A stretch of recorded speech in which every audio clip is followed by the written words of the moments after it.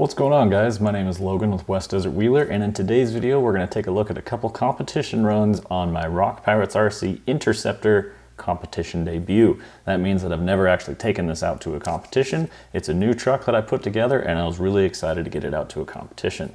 This is a comp put on between me and my friends with a $50 buy-in, and we had about 16 to 18 people show up. You do the math, that's a pretty hefty payout for the podium. We did pay out first, second, and third, and then we also had a shootout course in the end for positions 1 through 4 to give that fourth place position an opportunity to bump someone off the podium. So really fun format that we put together, and we had the competitors set out their own individual gates. That way we had some variety, and the people hosting the event didn't have any bias in setting the course, and everyone got to put their own little mark on it. So a lot of fun. I set a few fun gates myself, and we're gonna find out in this video if they end up biting me.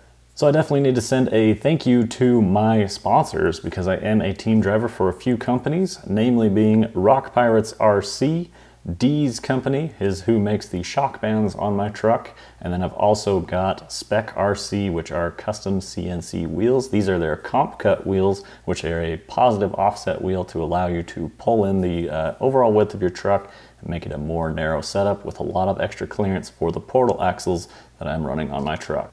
You will see one of the judges here running around in a WDW shirt that is all tie-dye. That is a new design available in the link down below. Just so you know, I have marked down all of the kids shirts and all the apparel for kids to almost zero markup so that it's actually really affordable. So if you want to grab your kid a shirt, anything on there is just at cost, and I'm not making anything off that to get the kiddos in some WDW merch.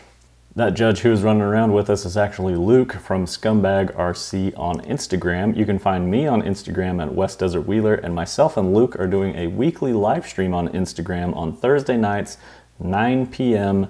Mountain Standard Time, which would be 8 p.m. Pacific Standard Time. Every Thursday night, myself and Luke are doing live streams over on Instagram, so be sure to stop by and say what's up.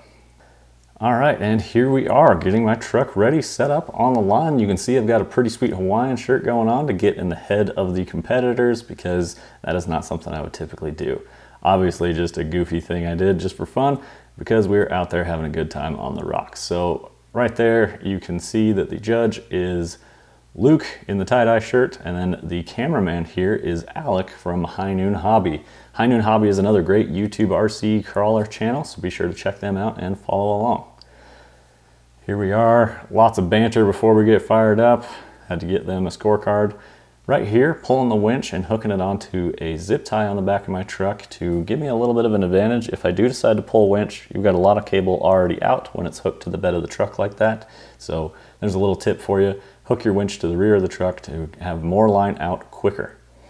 And here we go, headed into gate number 1. This one, you had to keep the right rear up on the ledge and not let it fall off, otherwise it would help you roll right down this little ledge.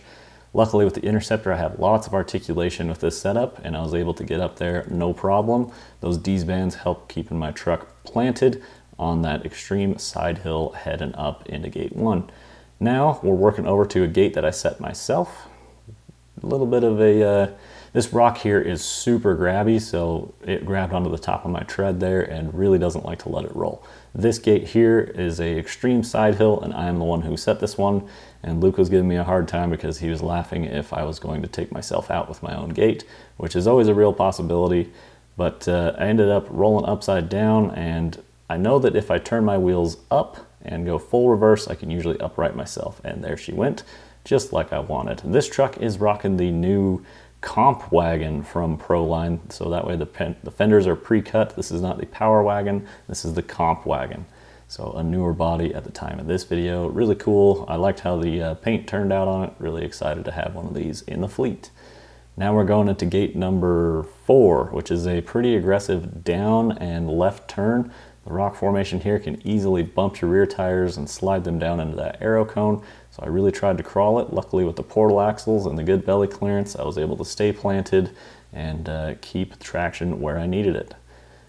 Here we are heading over to gate number 5. It is going to be a steep uphill through a little V-crack where you kind of have to transition into the crack.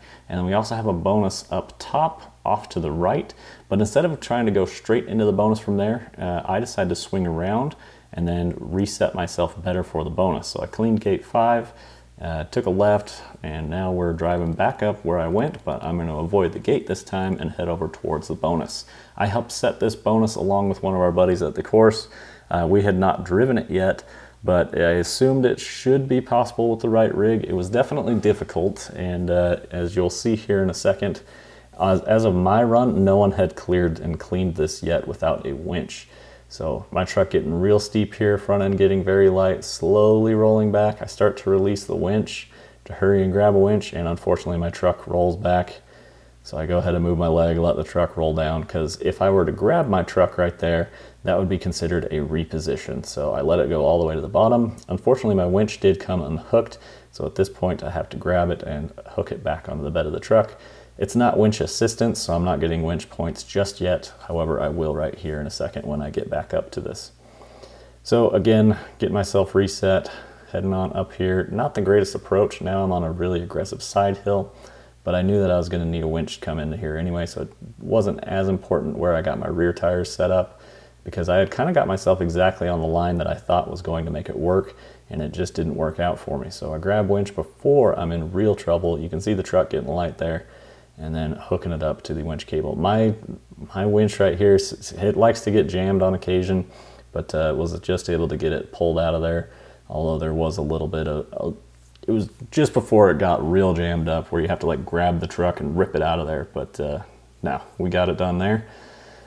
Rock Pirates RC Interceptor chassis. I am using the Element dual servo mount up front, so I've got the servo mounted in the nose of the truck, and then the winch is mounted right next to it in the nose of the truck as well.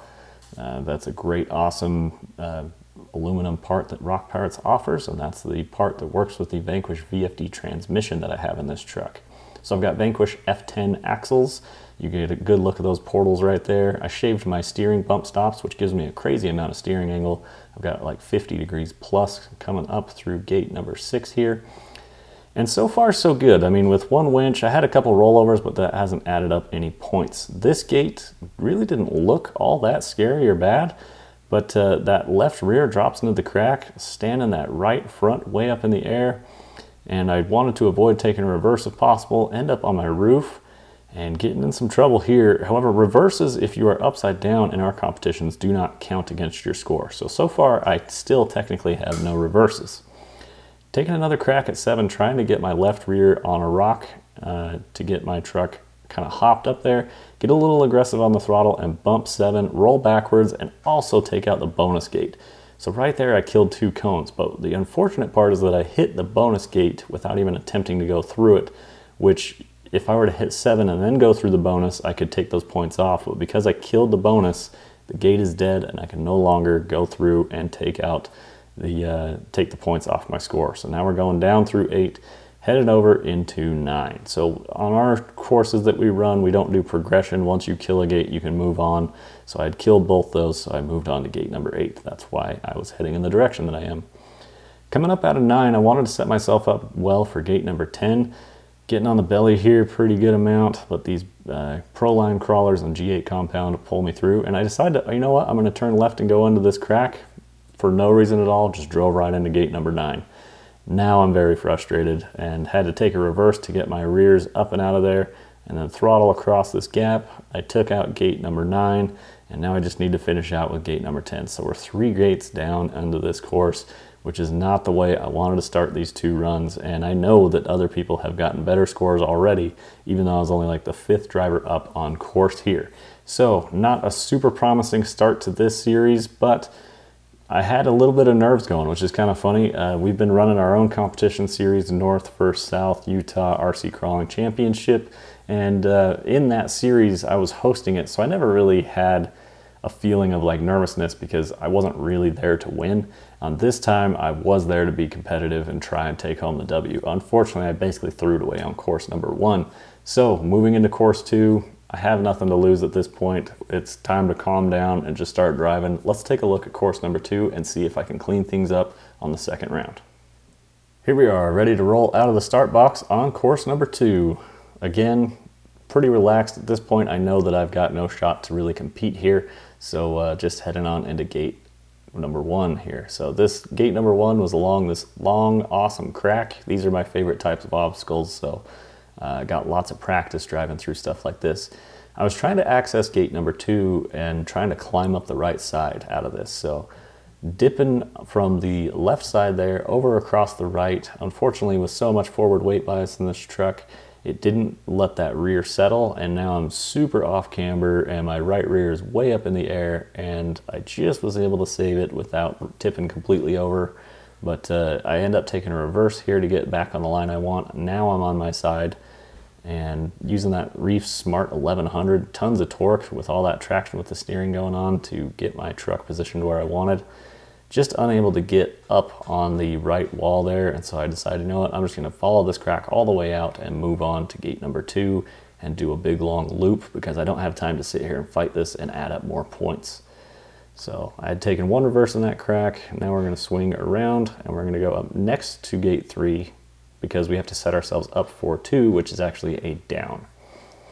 So here we are. Luckily, again, sharp turning on these Vanquish F10 portals, and then a little bit of use of throttle blips here gets me set up for gate number 2, which is a fun off-camber crack, which always does weird stuff with leaning your tire way over like that. You end up closer to the cone than you may intend, but able to drop off of that and get out of there nice and clean. Didn't clip any of the gate there. And now we're heading back over to where gate number 3 was. I know that I need to aim high on side hill gates like this, because you're never going to slide uphill. You're only going to slide downhill. So I try and hug 3 as close as possible and get through there. No problem, as I had already pretty much done that climb when I first came up to gate 2. Now we're setting ourselves up for bonus on this one. This is a standalone rock here. It's not actually part of the full rock formation. It's just a big boulder sitting up top. And I was able to navigate across that crack and get myself lined up for this gate pretty well, utilizing that steering again. This is a very steep drop, but instead of just throttling out right at the start, I try and hold on to that rock formation as long as possible, because there's so much traction here. I knew that I could get the truck pretty vertical before it would either start to roll over forward or I would have to throttle out. So nice simple gate there. I think that was gate 4. Now this one, I had intentionally decided to run my right side tires up onto this rock, because the rock on the right was more jagged and I wasn't going to fit between them. So if I ran my tires up the rock on the left side, that sharp point on that right side rock was going to stab into my cab and probably put a stop to my forward progression there. Gate number 6, I had made a mental note to just carry a little momentum through there. It worked out perfect. Lots of little ledges. If you lost all your momentum, it's very likely you could sit there just spinning tires for a while and end up with a reverse, but I didn't end up having to do that. Gate number 7 is a little more off camber than it seems, because of the ledges and where your tires climb and whatnot. Right here, I was not actually sure of where to go on the course. I should have gone where I'm standing instead of turning right, but I made it work out. Drop down along the edge and then do a U-turn using some good throttle control here, right here, to rotate the truck around. See how sharp I can make that thing rotate. And then gate number 8, you had to get way up high sideways closer to the 8 cone to avoid bumping into that arrow cone. I'm really happy with how that one went super smooth. Here is the bonus number 2 for this course. It is a little pocket in the rock.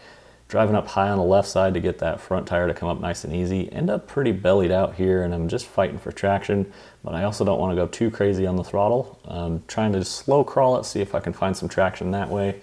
Going back to the medium throttle, I don't want to just get up there and then all of a sudden fly into the cone on accident. So just able to get those rears up, not too bad. Do a quick U-turn, drop down to where the judge is standing, and then follow this rock out here. This is a cool gate here, because the crack allows you to drop your driver's side tire in there, which will not allow you to slide any further downhill. So that works out pretty well. However, dropping down into this rock like this, there's a high possibility your bumper can stick in the rock and then you get stuck just about vertical. Luckily, with my Desert RC metal bumper, lots of clearance, was able to get through there, no problem. So thanks, Cameron, for whipping that up for me. That's a sweet high performance bumper, and it's got a fair lead in it, so that works out well for the winch. Finally, over to gate number 10, and if we think back on our course, we haven't hit any cones, and I've only taken 1 reverse. So 2 clean bonuses, 1 reverse, all clean gates. Had a really awesome run. Pretty happy with how that one turned out. And as I'm sitting here telling you guys that because there was no pressure on me, that one went pretty well. Unfortunately, I couldn't put it together on the first course, which was pretty difficult. It was a fun one, but just got that unlucky bounce where I clipped that second bonus gate, and then I don't know what was going on gate 9 on the first course. I literally just turned left and drove straight into the gate, which makes no sense when you look at it in the video, but for some reason I just wasn't paying attention when going through gate number 9. Course number 2 went extremely well. I'll take any course where I collect 1 point. The 2 bonus gates are worth -20, and I didn't have any winches, so I had -19 points on that second course. Overall, I finished pretty near the bottom of the pack. I ended up with 8 points overall collectively, and just not a great showing, but it was awesome to get out there, have fun with friends on the rocks as always, and see how this Rock Pirates RC truck could perform.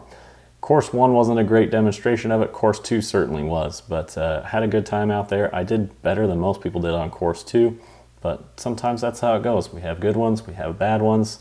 I had a little bit of both in the same day. So thanks again to Alec at High Noon Hobby for filming my runs. It's easier for me to drive and use my winch and pull my hook and all that without holding a GoPro. So he definitely helped my course performances there by helping me out by filming. Thanks to Luke at Scumbag RC on Instagram for judging and helping put the event on as well. Be sure to check our Thursday night shows on Instagram. I'm West Desert Wheeler on Instagram, no underscores, nothing like that. I will leave a link down below. Be sure to hit all the affiliate links down below to Horizon and A-Main, as well as Amazon, and then all of my sponsors down there as well. So thanks to everyone for watching. I greatly appreciate it. Drop a comment down below what you think of these courses, and I look forward to seeing you guys in the next one. Keep the rubber side down.